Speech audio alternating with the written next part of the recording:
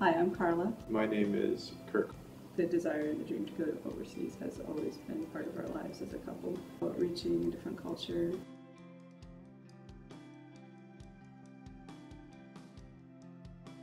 Going in and not being successful, however people determine what success is.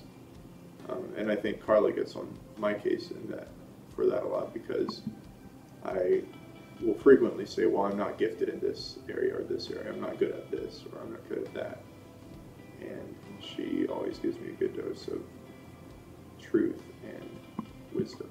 When we were younger, we viewed following our passion or our desire as something that was kind of exciting or as an adventure, and something that was always talked up as, something maybe that you see in the movies. I think we realized very quickly, especially with something like going overseas and living in a foreign culture and trying to learn another language and trying to belong in a place that has fairly well-established cultural norms and societal expectations, that there's a high cost and there's a high level of sacrifice that goes into making a decision like that.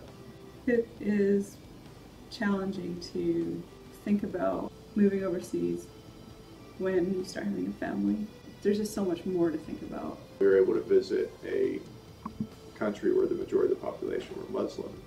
It was good to see just how the families lived in those places and learning from them what it was like to be a family and to make some of the sacrifices that you make as a family.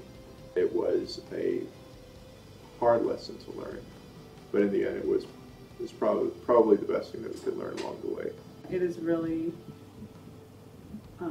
hard to look around at the culture, and it's really easy to be tempted to be sucked in to materialism and just getting really comfortable.